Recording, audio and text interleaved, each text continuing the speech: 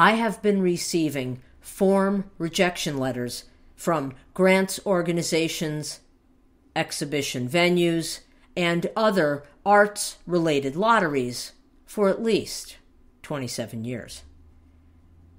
After I read one, I file it away and begin planning for my next opportunity. This is because when you do anything in the arts, you need rhinoceros skin and the will to protect both your species and habitat.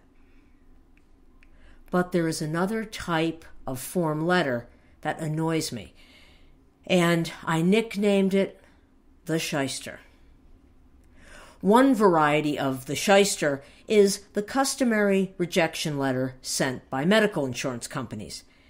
It generally states that you have been turned down for an MRI, PET scan, or some other test of great value. Do you believe these large companies have been taken over by miserly computer programs calibrated to send out rejection letters for the diagnostic procedures our doctors prescribe for us? I am convinced that such firms send out these letters because they know a host of the recipients are not going to dispute their contents. This is because we rarely know the extension of the party we are trying to reach and don't have time to be put on hold for eternity. This endless wait is sinful because we are either writhing in pain or being threatened by symptoms of a grave disease. The other strain of the shyster is the communication you receive electronically from dysfunctional corporate health clubs. They usually answer your billing inquiries, especially those pertaining to refunds, cancellations, and ambush-like dues increases.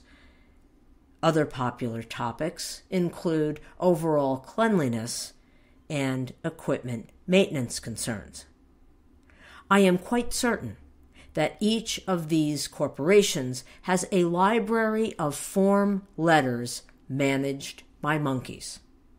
This staff of chimpanzee librarians is assigned to departments including prorated billing, cancellations, refunds, housekeeping, and equipment malfunction. These primates have been trained to retrieve incoming emails from the members, randomly choose a form letter from their assigned archive, and left-click the reply command. Monkeys will often follow along with others without thinking about the consequences of their actions.